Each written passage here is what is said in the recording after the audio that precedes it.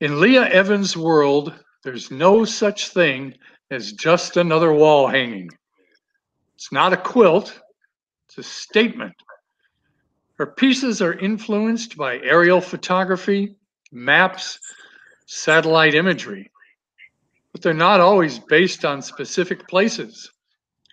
There's also an environmental theme to Leah's work, giving it depth and importance.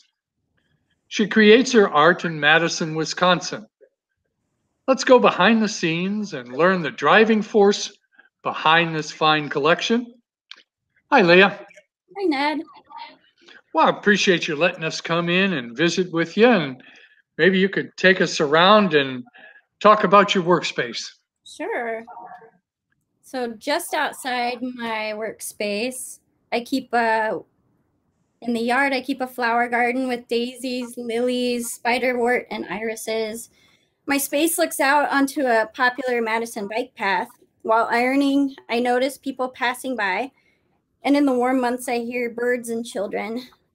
Working from home has its benefits, especially while raising young children. My daughters Netta and Ren sometimes share the space with me while they play or work on their own projects. I can easily pop into the studio for a short spell in between our daily schedules. My studio is very small. I have one table for ironing and laying out work and materials, and one table for my Kenmore sewing machine. It's a basic home model machine that I've used for 20 years. My grandmother gave it to me when I graduated from college. It works great for me because I don't rely on any programmable or computerized sewing equipment. We'd love to have a look at some of your recent work. Maybe you can show us a few pieces. Yeah, I recently set up a condensed version of my art fair booth. So there's a lot of variety and scale. All the pieces are inspired by maps and satellite imagery or aerial photography. Most pieces explore or address a type of land use or some interaction between people and land. These are my small pieces, which typically have colorful hand-dyed scraps of fabric and small stitch details. The frames are made of paper mache and they make nice groupings for small wall spaces, like between doors and windows in old houses like mine. This piece, titled Delta, represents my medium scale work. They're framed in poplar or maple shadow boxes and appear to float in the frame. I like working at this scale, 12 inches by 12 inches, because it allows me to include a lot of detail and handwork. My larger free hanging pieces come with a mounting strip, and it's easily nailed or screwed into the wall, and the piece is attached with Velcro. Where do you get the inspiration for your pieces?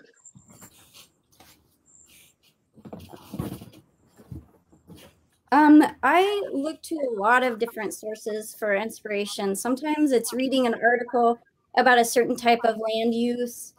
Sometimes it's an image that I stumble upon and do more research. This piece I call Hydroglyphs 2. It's part of a two-piece section that the initial inspiration was looking at burial mounds and thinking of our legacy, what we might leave behind that cultures will ponder in the future. So what I did for this piece was gathered as many artificially shaped bodies of water. So man-made bodies of water in Florida around residential areas. There's some man-made islands in Dubai and marinas, and kind of focused on playing with all that imagery together. And the next piece is called Satellite. And again, I was looking at satellite imagery of irrigated farmland. So all these patterns were similar to images I'd seen. And I kind of took some of the imagery and changed the colors and played with it and came up with this really intricate piece. The next one is based on a real place in Dubai called the World Archipelago. So the initial inspiration for it was reading an article called The World is Sinking. So it was about these man-made islands in the shape of the world, a map of the world, that were built, and then the development stalled, and these islands were sinking back into the sea before anything was built on them. So for me, it was a metaphor for climate change and sea levels rising, and also this monument to wealth and excess. There's an awful lot going on with your artwork. What are some of the main techniques you use in your process? I have some video that shows me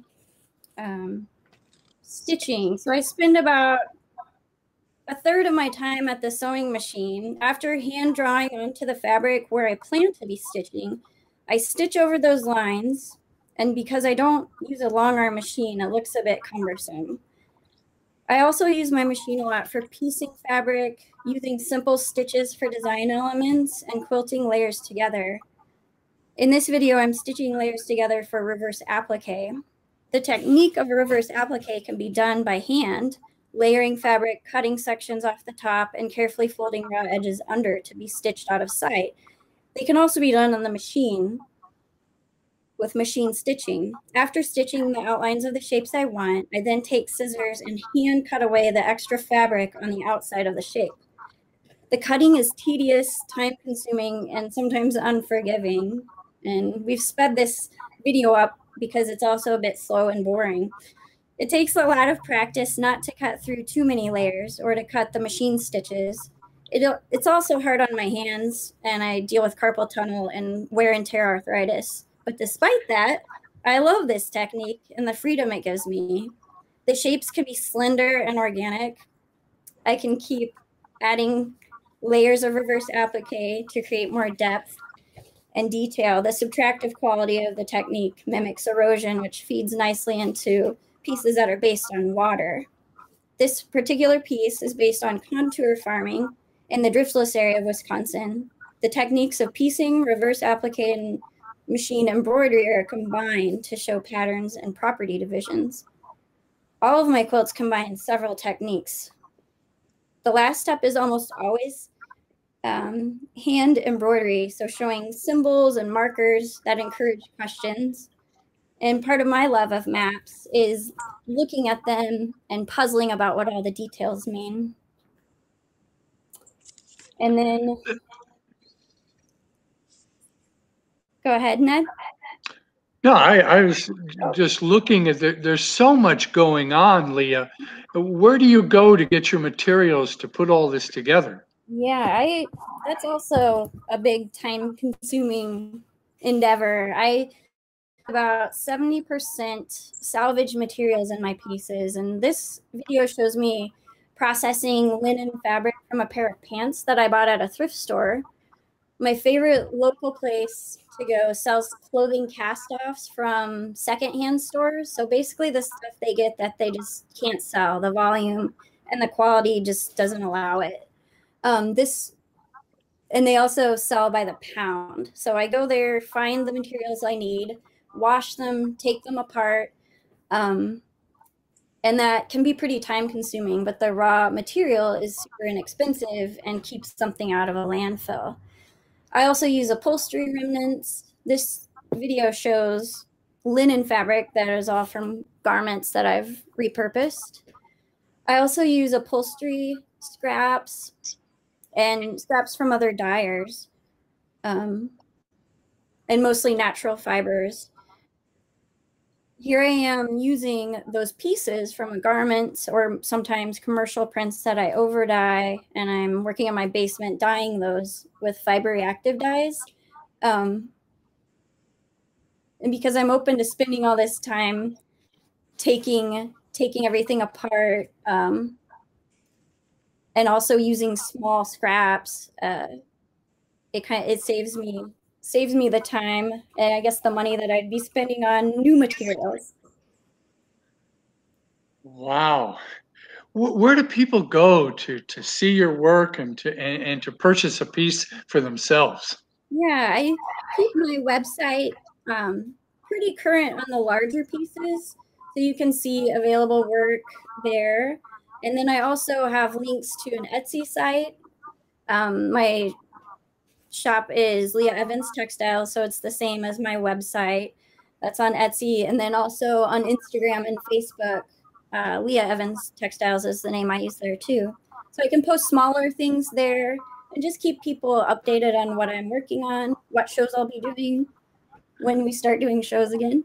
And just, yeah, that's where they can follow me. Before I let you go, I'm really curious, where do you think your work is going in the years ahead? Yeah, I'm really pushing for more involved stories about land use, and I pull from historical context and historical maps and issues that we're dealing with now.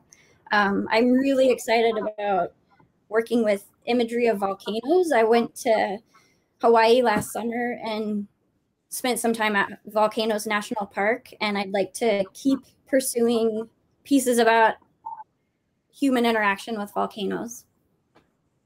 Now that is something I would look forward to seeing. Leah, thank you so much for taking the time to talk to us and showing us around. Thank you, Ned. It's been great. And we want to thank you for watching this Thomas William Furniture Virtual Art Fair behind the scenes, and we welcome you to check out all the other artists on the tour.